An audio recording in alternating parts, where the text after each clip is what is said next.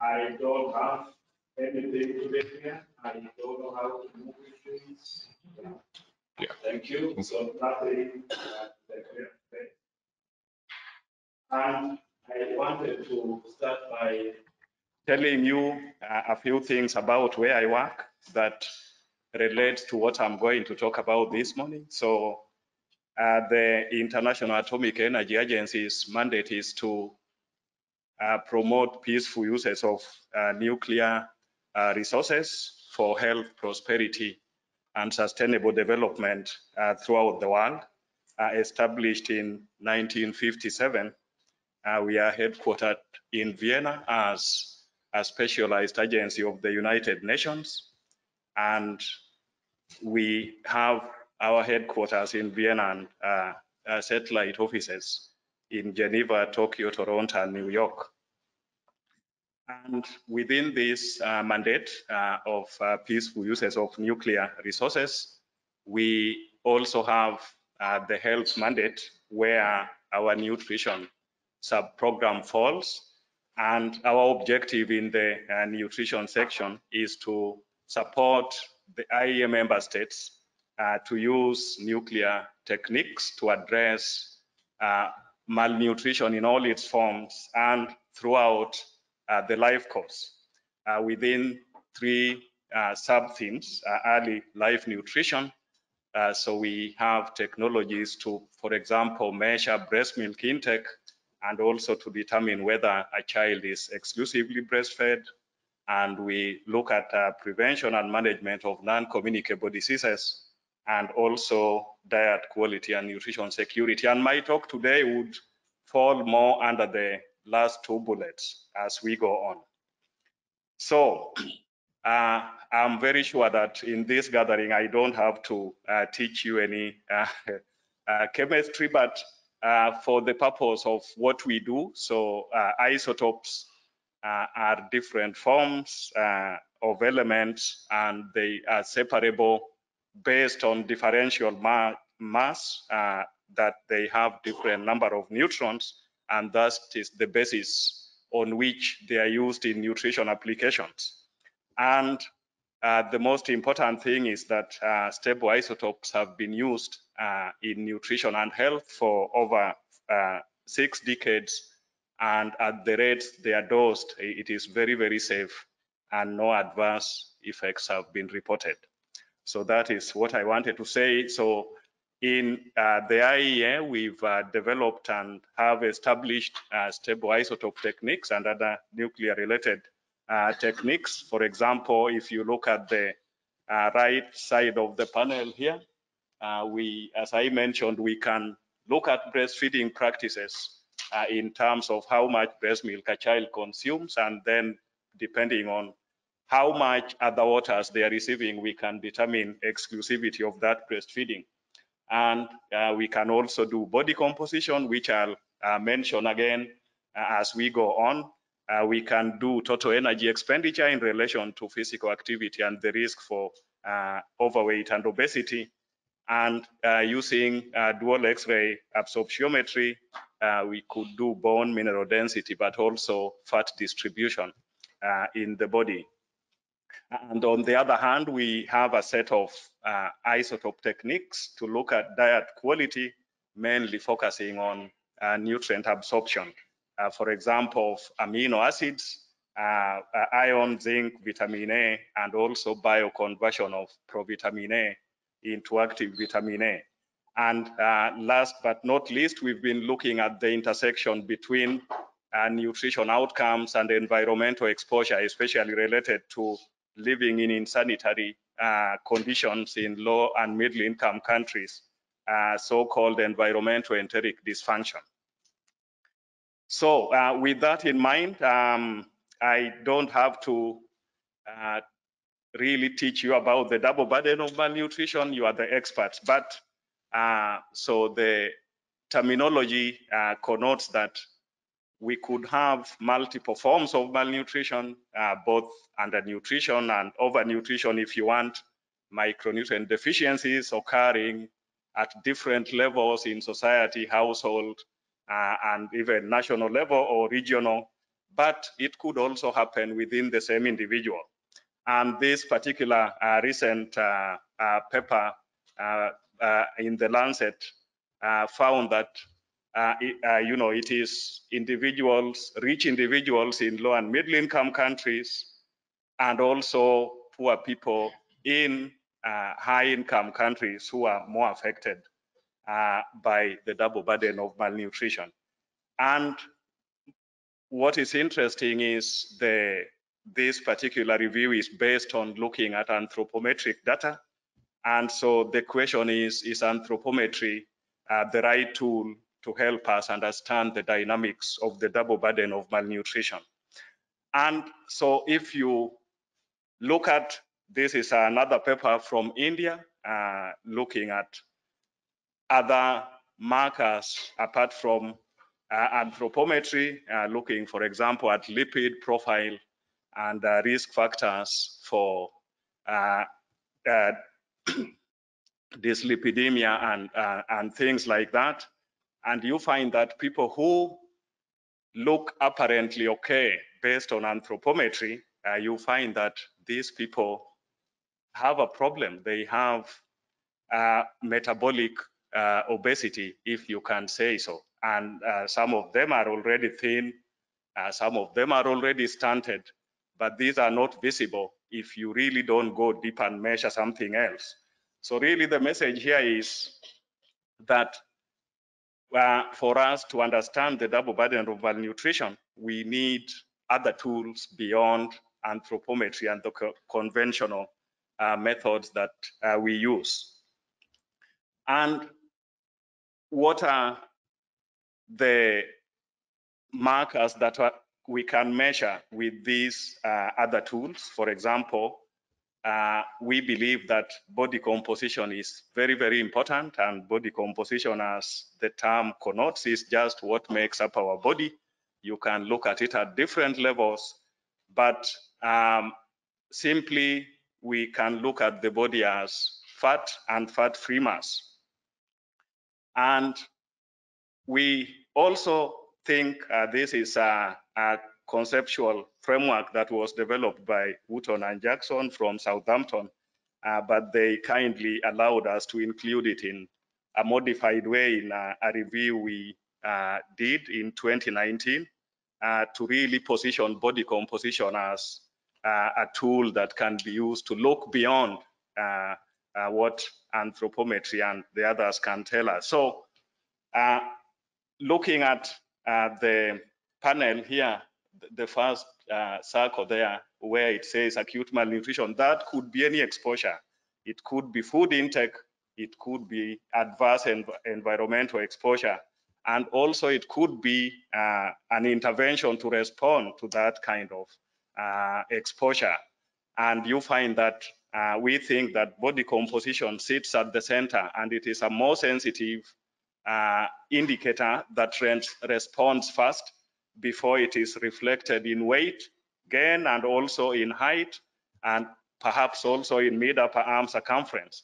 And that response then at a certain level is related to short-term things like brain growth and development, but also to metabolic programming, right from in utero and also through infancy and childhood, but also later. And of course, then finally to long-term things like cognitive, education, and social performance, and then to immunity, work capacity, and of course, the risk of obesity and other non-communicable diseases.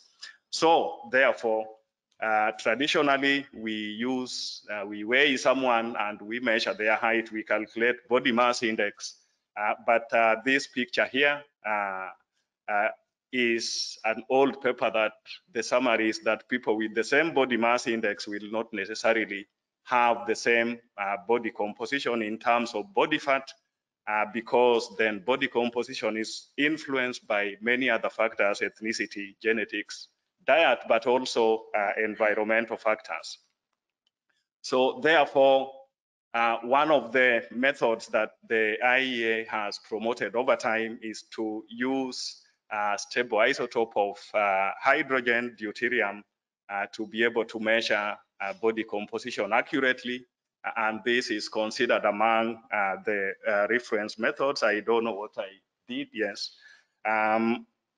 So how it works is you collect a baseline body fluid, either saliva sample or urine, and then you give someone an accurately weighed dose of deuterium oxide, and then 3 hours to 4 hours after, you collect another body fluid. And then depending on whichever specimen you collected, either urine, you can use an isotope pressure mass spectrometer, or you can use a Fourier transform infrared spectrometer to be able to measure the deuterium enrichment in the saliva sample, or you measure the abundance over baseline. Then that will enable you to derive total body water. And once you derive total body water, then there is a hydration factor for fat-free mass based on age and sex. And then we can calculate fat-free mass. And then knowing body weight, we can work back and calculate fat mass,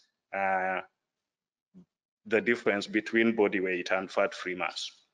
So that is how it works.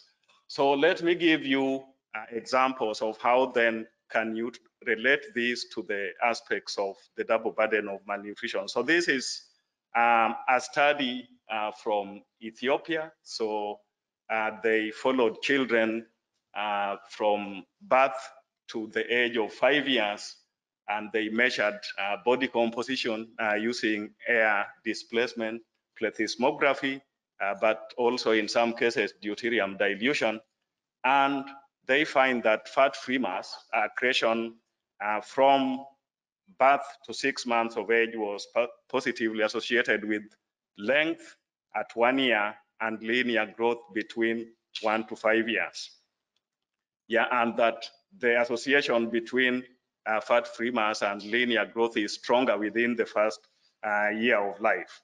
So that is one example how you can use body composition. The second is that in a large regional project involving 9 African countries that we supported. So the ambition was to follow up people who had been in their childhood exposed to either severe acute malnutrition or moderate acute malnutrition.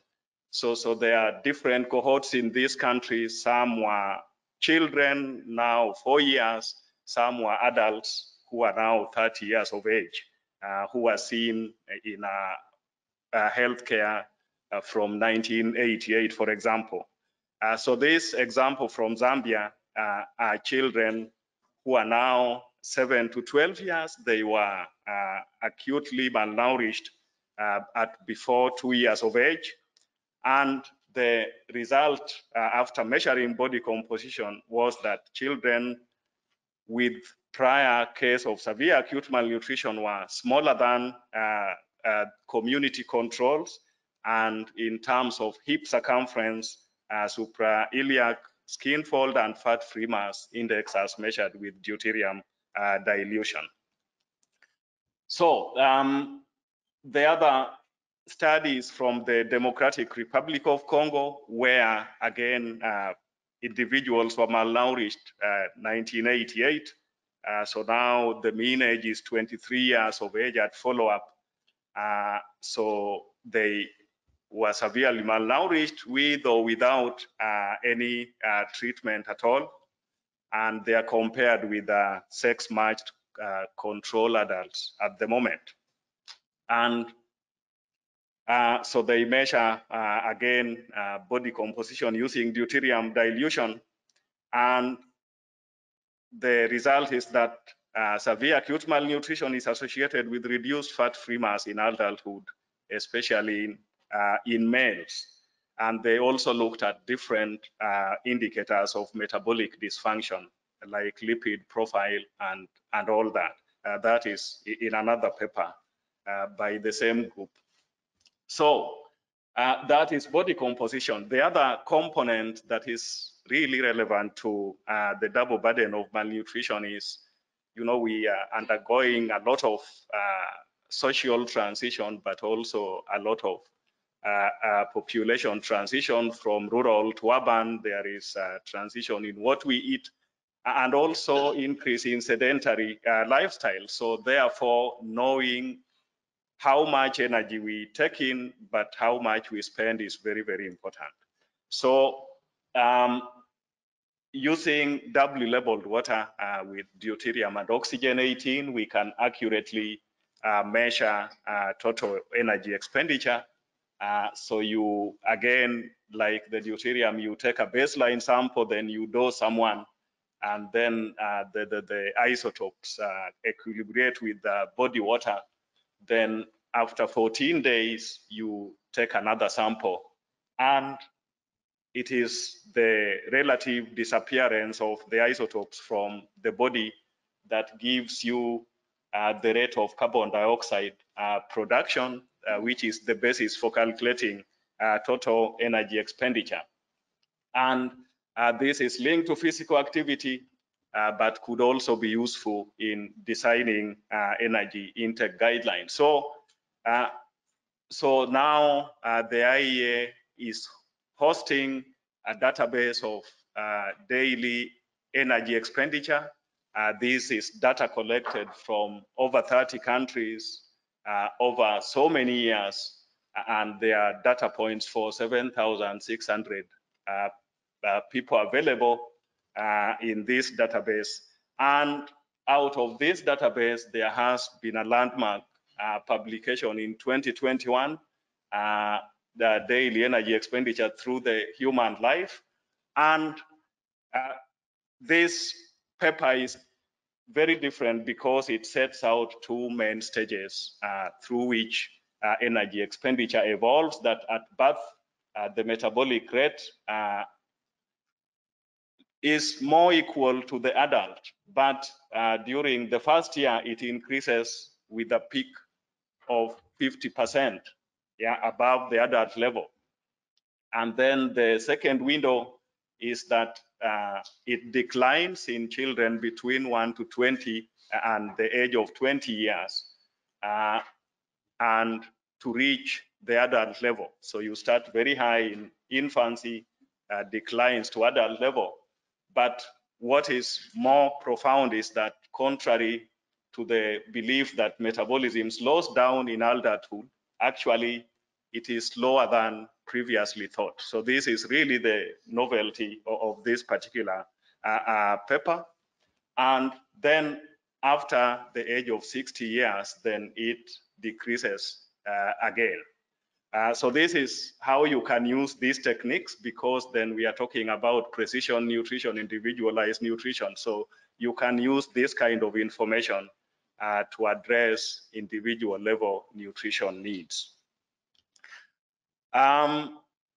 So that is about body composition and energy expenditure in relation to probably the risk of non-communicable diseases. But the other aspect is diet quality, and I wanted to use protein quality as an example today. So protein quality refers to the ability of a food to deliver essential amino acids in the right quantity, but also the right balance and absorbable manner. So, and it has three components. One is the amino acid content of the food, and also what is the amino acid requirement of the individual or the population involved, and above all, what is the digestibility of the protein from that particular food. But how do we really measure this?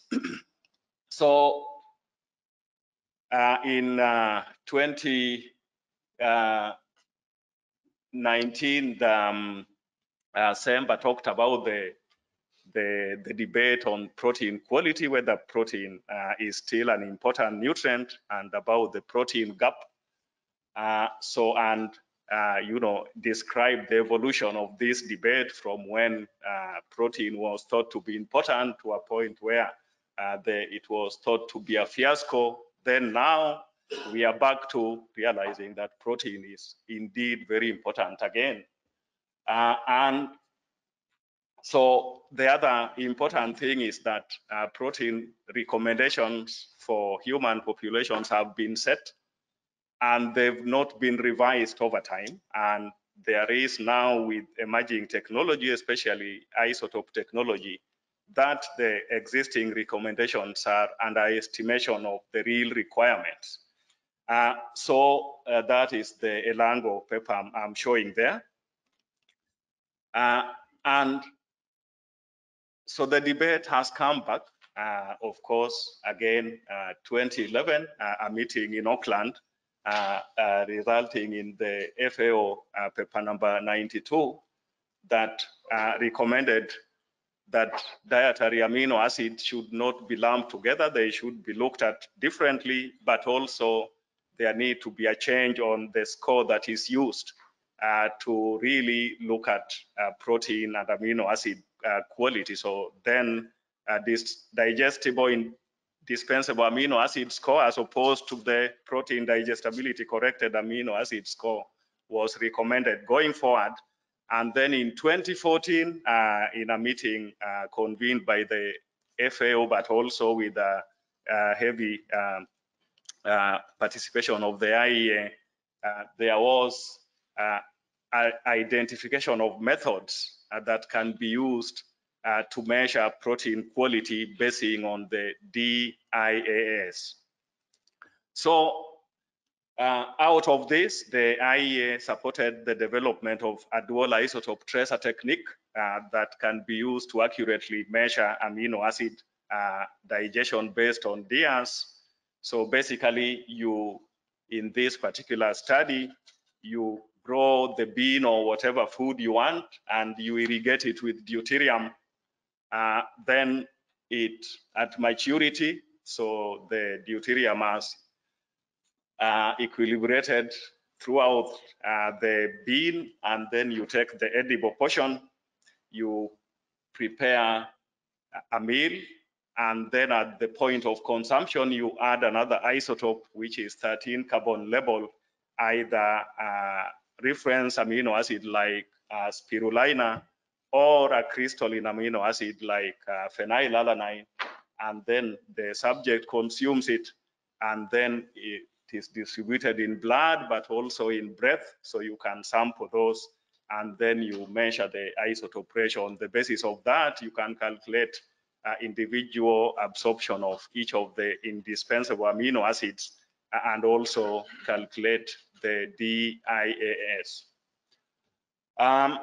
Okay, so these are photos from some of the study sites, and this is a paper from St. John's Research Institute in Bangalore, India, where they profiled several foods consumed by, ingredients used to make children's food.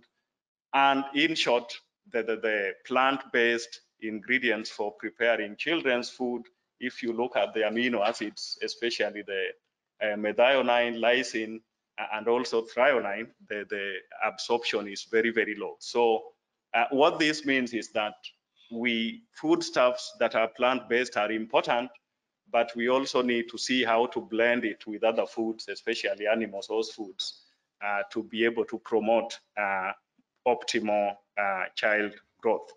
So I'm just going to mention also, apart from protein, we also have techniques to look at iron absorption. And we've been talking with Douglas earlier. We also have techniques to look at zinc absorption. I'm just showing you what we have in the arsenal. And in summary, with my remaining 30 seconds. So innovative tools beyond conventional measures like anthropometry are needed to decipher the complexity of the double burden of malnutrition. Isotopic and nuclear related techniques allow measurements that are otherwise impossible by these conventional means, e.g. total energy expenditure, body composition, and also protein digestion, as I've just demonstrated. More work is needed, though, to apply these innovative approaches to measure multiple factors associated with simultaneously. Can we measure many things at the same time? And also, where applicable, these techniques can be used as validating tools of simpler methods that can be applied in a wider way at the population level. For example, deuterium dilution may be used to validate bioelectrical impedance, which can be applied in large nutritional surveys. And lastly, I just want to assure that the IAEA continue to support countries to apply these techniques to evaluate the impact of different interventions to address the double burden of malnutrition. With that, I thank you and thank the organizers for the invitation. Thank you very much.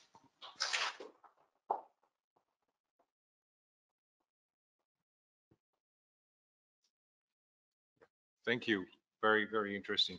We have time for one quick question.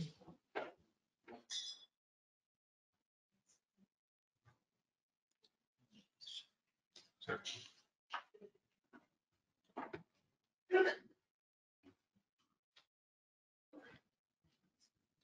Thanks very much, Victor. That was really good. Can you say something? So most of the measurements you talked about are sort of static measurements, if you like. Can you say something about, for example, probing metabolism? Because I think there are some tools around probing metabolism, which of course is a little bit more dynamic. Yeah, thank you for that question. So we are thinking about this, and one of the areas that we are looking at is around environmental enteric dysfunction. We have a project now relating amino acid absorption with gut health, because we think that how amino acids are metabolized is related to how our gut responds, but also our gut's response has an impact on amino acid metabolism in turn. And it turns out that in this particular area, sulfur-containing amino acids are very, very important because they are important for gut epithelial integrity. So my answer is, we are just starting to look at this, and maybe in the next 4 to 5 years, there may be answers, but there has also been a question recently when we talked to experts around tryptophan metabolism, like the tryptophan to kynurenine pathway. How does that relate to many factors, including child growth? Are amino acids taken away from the growth path and instead are oxidized? So these are questions that may be answered, including with isotopes, and the work is just starting. So my answer is, maybe we keep looking at this space. Thank you very much, Dr. Owino. Thank you very much. All right.